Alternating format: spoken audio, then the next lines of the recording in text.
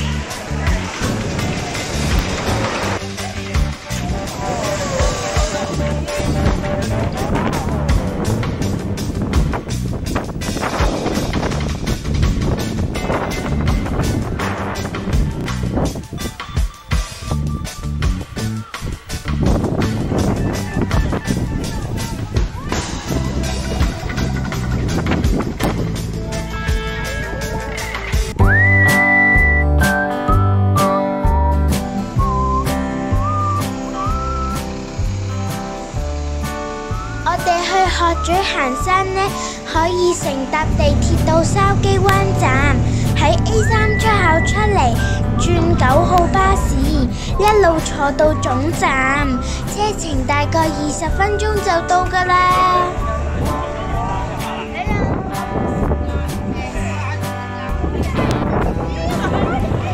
到咗鶴咀右望呢，可以見到大潭海灣同埋赤柱半島嘅景色，就係我上次去西遊石嘅地方啦。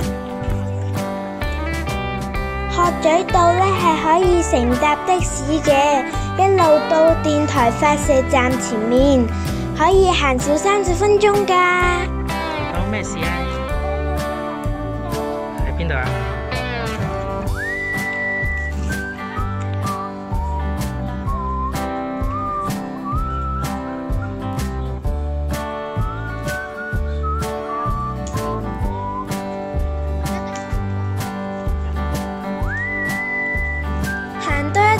你會見到石堆，係探險勝地，我哋今日就唔去啦。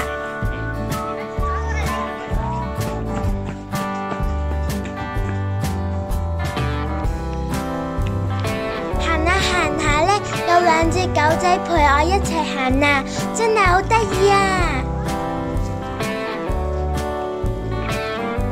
鶴咀道樹蔭處處，一路上得好行㗎。我仲見到好多奇花異草，粉紅色花嗰啲就係咩啊？怕草草，你篤下佢，好怕草。上面嗰啲都係，有花嘅都係，有粉紅色嘅花都係怕草。幾靚！大概30分鐘就到咗電台發射站，呢個路口要注意，唔好繼續直行。喺左手邊嘅草叢，你會見到一條沙泥路，沿住嗰條路行，咁就啱㗎啦。沿住無線電站嘅欄杆外面行，左手邊你會見到好開揚嘅海景。天氣好嗰陣呢，你仲可以見到將軍澳工業村同埋日出康城一帶。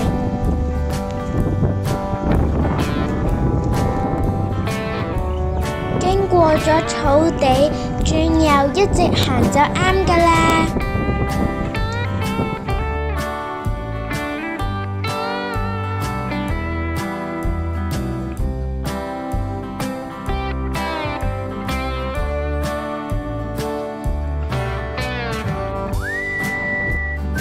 一路行呢，會嚟到呢個分岔路，左邊向上行呢係去鶴咀燈塔，另一邊係去蟹洞同埋雷音洞。我先去燈塔，右手邊呢會經過一排宿舍，你哋見唔見到燈塔啊？就喺前面啦。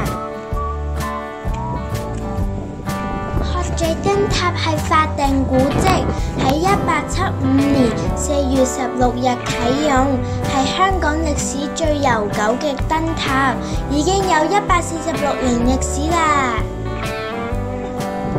鶴咀燈塔又名為德己立角燈塔，係紀念駐港第一任副總督兼英軍軍總司令嘅德己立少將。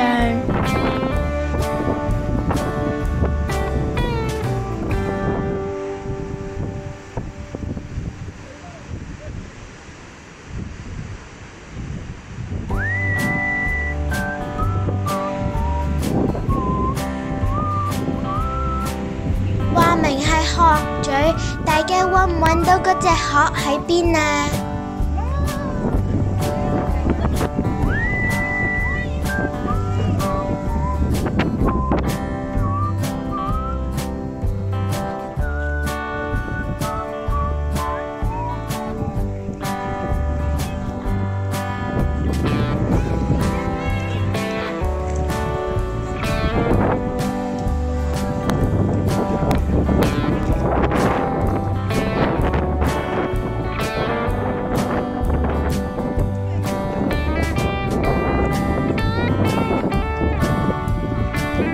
沿路行去雷音洞已經好多人啦，大家嚟呢度都係睇海浪同埋聽海浪拍打嘅聲音，好似行雷咁樣隆隆作響，真係好大聲㗎！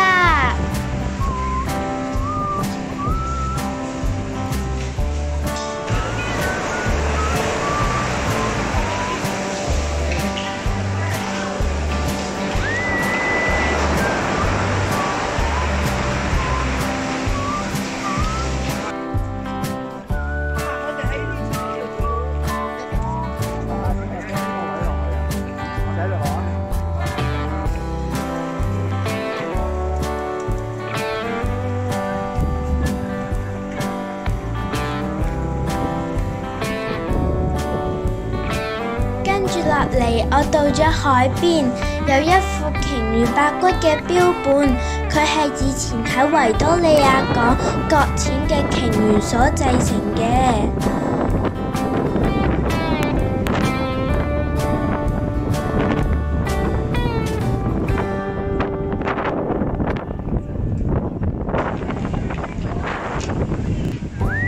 鯨魚骸骨再向前行呢，會嚟到最受歡迎嘅蟹洞。聽人哋講呢，遠處望呢，外形都幾似一隻蟹，大家都中意嚟蟹洞底影相同埋觀浪。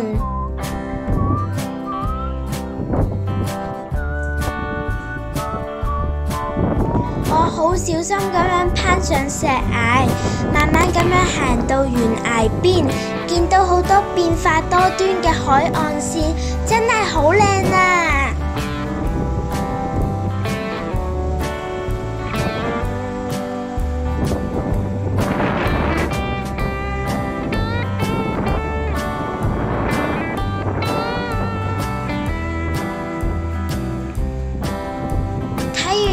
圖蟹浪嘅美景之後呢，我哋就沿路返去啦。